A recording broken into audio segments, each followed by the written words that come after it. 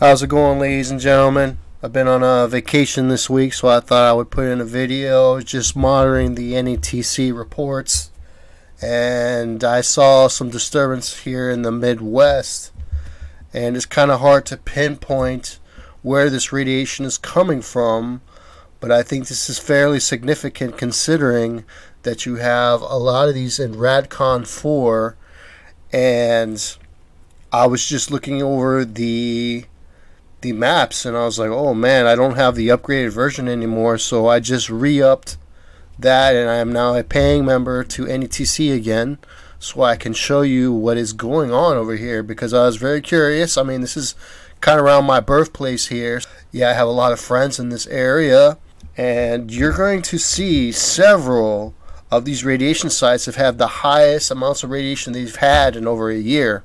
And I suspect this is around November 1st, so this would be actually a leak on Halloween. So they pick one of the most evilest days of the year to do their rad release. And let's just have a look, shall we? So this is by the Indiana. As you can see, this is a 1 year average. Pretty consistent, kind of going up over here in about August, but boom, October 31st, November 1st, their highest reading. Let's check the next one here. So over here by the Great Lakes, this is a 1 year average. As you can see, that's also their highest, November 1st. And over here in the northeastern side of Indiana, Fort Wayne, as a key 6-month average, this is also their highest, November 1st. Next one here. This is a weird thing going on over here in Beaver Valley. I'm a little suspicious of this area here, specifically because they have Beaver 1 nuclear power plant offline. So I wonder, could this be a potential area of release? And this is also their highest, November 1st here. As you can see, their highest in a 6-month period. So there's also a lot of radiation in West Virginia. In this whole area here, I've noticed there's not a lot of wind activity. And it's kind of like staying around these areas. I think that's why you're seeing these areas all blow up, because the wind is not getting pushed out like the rest of the country. I'm going to show you that on a map here. So you can see there's just not a lot of wind activities. This cloud cover here. Okay, there's definitely some radiation in this area in that cloud cover. So there's just not a lot of wind there compared to the rest of the country. Okay, so here's one more map. Okay, they did have a high amount of radiation leave August 24, but then after that, as you can see, October 30. So I was trying to check the NRC to see what kind of events have been reported, and as usual, you're going to see a lot of medical releases, but generally these aren't enough to cause a more than statewide issue. Now there could be potentially that could happen, but a lot of times this is an overdose. This is some seeds, so it's not quite enough radiation to cause statewide disturbances. But you can have these hospitals release a significant amount of radiation. It is very possible, but what I think is could be another clue as to what's going on is here at the Clinton nuclear power plant in Illinois. There was a uninterruptible power supply out of specification. What they found was that it had heavy damage. It wouldn't turn on. A lot of transistors were burned out. So possibly this was being used at the Clinton nuclear power plant, and they didn't have a stable supply of energy going into this power plant. So it's very funny how they word this, okay? So It was provided by Exelon. It didn't power up properly. The unit was returned to Nutherm for failure analysis. Inspection of the internals showed damage to transistors when energized. So these were damaged. The output was out of specification. The UPS has been supplied for use at the Clinton Power Station. So Nutherm was notified by the customer. The customer is the Clinton nuclear power plant, and this is in that general area of high radioactive activity. So I'm not really sure. Could it be Beaver Valley? Could it be Clinton nuclear power plant? I mean, there's so many nuclear power plants that are in this range of high radioactive activity. It's kind of hard to pinpoint and say where. Sometimes I can, sometimes I can't. Just kind of getting an idea of looking at wind maps, you can get some clues. So I'm going to put up some wind maps. I'm going to try to overlay some of these power plants, get a general idea. Though, you know, the winds probably have changed a bit, but at least we might get a few clues. And this will also give you an idea where these winds are going to be going next. Looks like a lot of these are going to be going up into Canada. These winds are going to be slowly pushing northward as of now. So if you see a lot of high radioactive activity south of you and you're north of these areas, I suggest probably be a good idea. Turn on the air purifiers, you know, try to limit your exposure outside until these winds pass over you. This is a generalized wind map we've been using for a long time here, but as you can see, the winds are mostly in the middle of the country and in the west.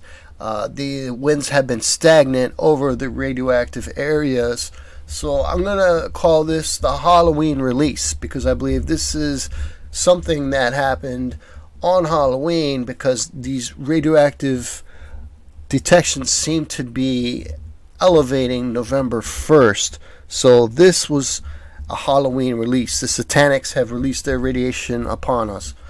What a dreadful Halloween way to celebrate, huh? But this is what they kind of like to do. They like to do their evil stuff at these times of years. Perhaps it could be an accident, but I am inclined to believe that also maybe they could be potentially doing some type of refueling work at one of these locations.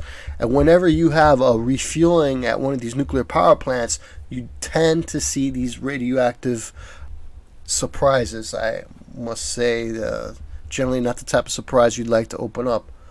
So that could be potential. That's why I was kind of leaning toward maybe this Beaver Valley station, being at its zero power down, could be in a refueling process. I don't know. I'm just taking a guess at it, a stab at it. Yeah, me myself, what can you say? I've took an extended break here. You know, I'm just trying to recalibrate here. Had to find some work, some full-time work, so I haven't really had time to post. I've been getting hit up with my association for making me do, you know, all type of ridiculous stuff I gotta catch up with. So I just haven't had the time, you know, family things going on. You know, my mother broke her hip, trying to take care of her, so it's just a lot of stuff going on. Times have really been tough out there. I'm sure a lot of you are struggling just like me, so I don't want to seem like, oh, woe is me, because I know a lot of you are suffering out there as well. Man, I have been going through it, though. Our insurance rates have actually doubled for the house. Can you imagine? You're paying $10,000, $11,000 for insurance that you're probably never going to use. Me, luckily, we got spared from that hurricane, but you know, it's just ridiculous. The prices down here for insurance. I definitely would like to escape out of here, go to an area that specifically away from a nuclear power plant, away from the coast, away from these strong hurricanes. Preferentially, I would like to be not in an earthquake zone, not near a potential tsunami. But it's getting more dangerous out there, specifically worldwide events, what's going on with Russia, the escalations that you can see, the Nord Stream pipeline blown up, the fingers being pointed. UK, we used to think mutually assured destruction would be what would kind of protect us from these nuclear weapons being used on us.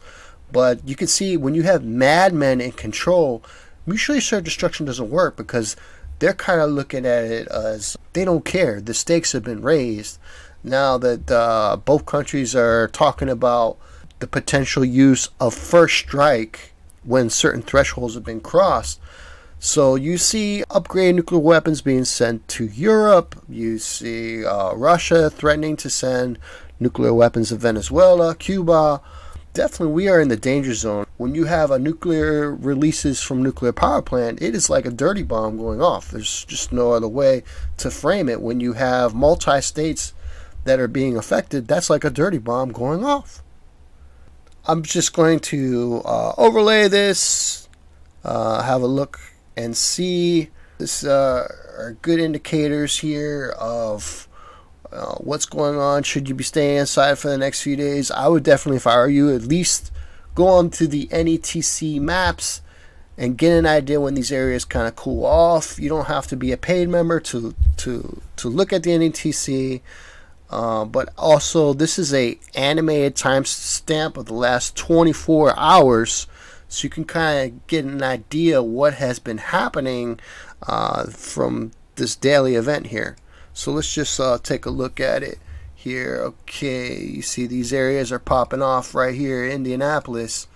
We had a jump up here, 236. Here by the Great Lake, we have two areas that have been popping off, 233.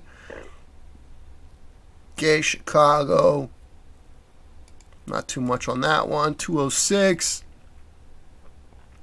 North Dakota, unusually high. Look at that, 572. So it looks like some of these winds have been pushing up north. I don't know why the radiation levels are so high there. Okay.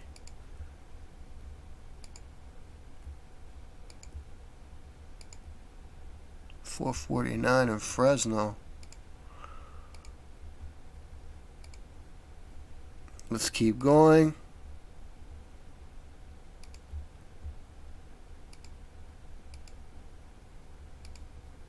.369 in Iowa.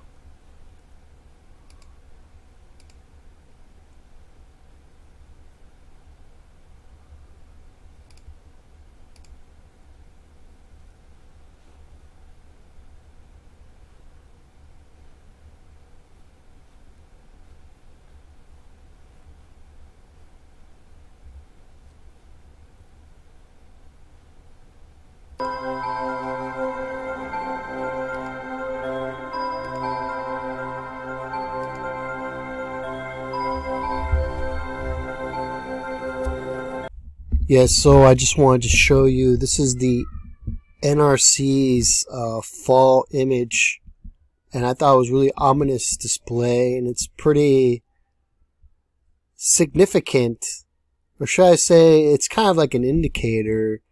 To me, I don't see the fall here. I see like a nuclear explosion, and I see these people just being vaporized. So I know they try to pull off a fall image, but for me, this is kind of like a sign, like the NRC is showing us that basically we're being radiated to extremes.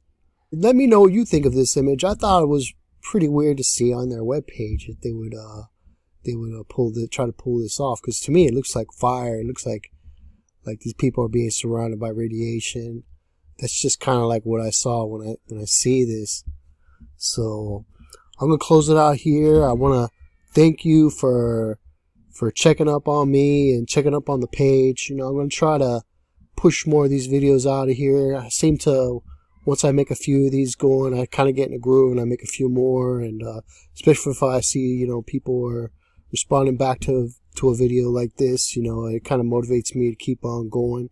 So just want to thank you all for hanging in there, and thank you for your support. Seeing you shortly, hopefully. Take care.